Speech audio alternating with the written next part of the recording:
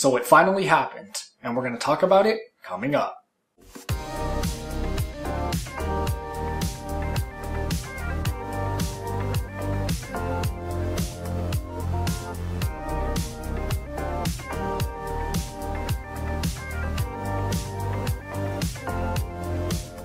Once you get your driver's license, sooner or later, you're going to get a flat tire.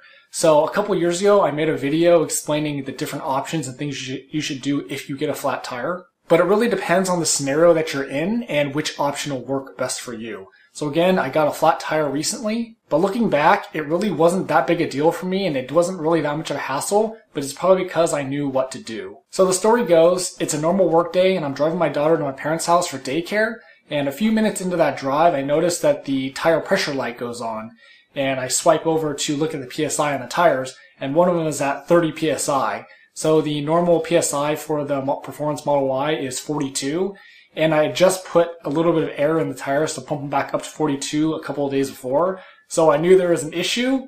And as I kept driving, a couple minutes, like every minute basically, it would go down 1 PSI, 29, 28. So I knew I had an issue. So because the PSI was dropping so fast, I knew I didn't have a slow leak, but I had basically a hole in the tire.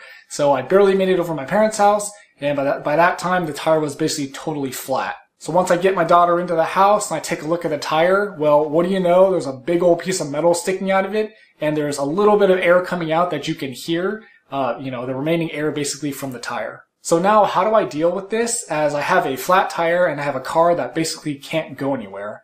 So the key point for me is having a portable air pump. So that is the lifesaver here. So basically I pulled that out and started pumping the tire. So obviously you can use the air pump in multiple situations like I did a couple of days before where I just needed to pump up the tires. Or if I have a issue like this where I basically need to put emergency air into it, I can do that as well.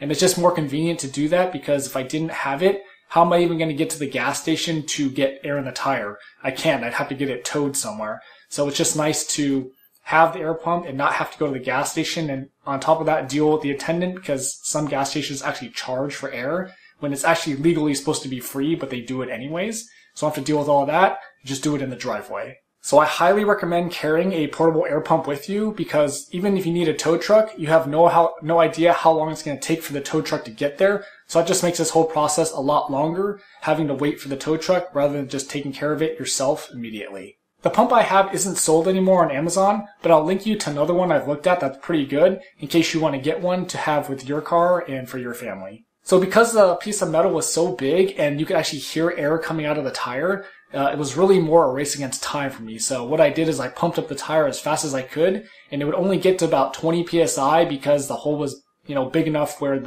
it counteracted the actual pressure coming in from the air compressor.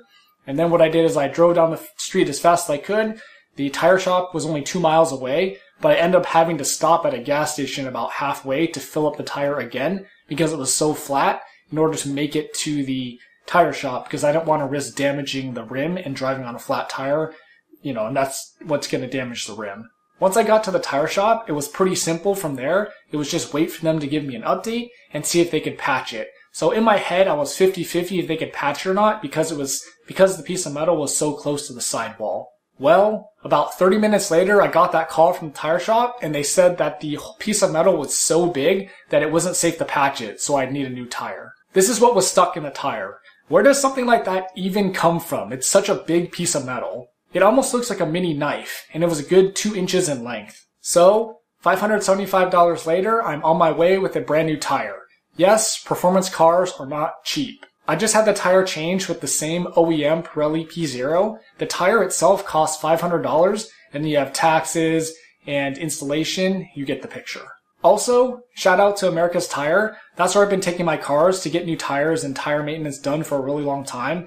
And they have great customer service, and the experience this time was again very good. It's funny I mentioned this too, because when I was waiting in line to pick up the car, there was a guy in front of me who was waiting to pick up his car as well. And once they serviced him, they told him, hey, there's a nail in your car and we're doing it for free just because that's what we do. That's part of our customer service. And the guy basically said, now that's how customer service should be. So this is another example of how America's Tires does a really great job and they are very customer service focused.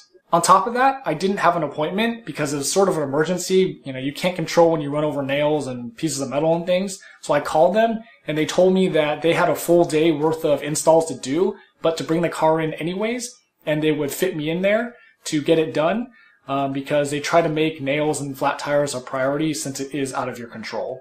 And even with their full day of installs, it only took them about an hour from start to finish, which is really impressive. Even if I had to leave the car there all day to get the tire fixed, I'd totally be okay with that because I didn't have an appointment and, you know, they're busy like everybody else and they even told me they were busy, but they only took an hour, which again is very impressive. So like the other guy said, this is how customer service should be. So I do appreciate America's Tires putting in the effort to get me in and out quick.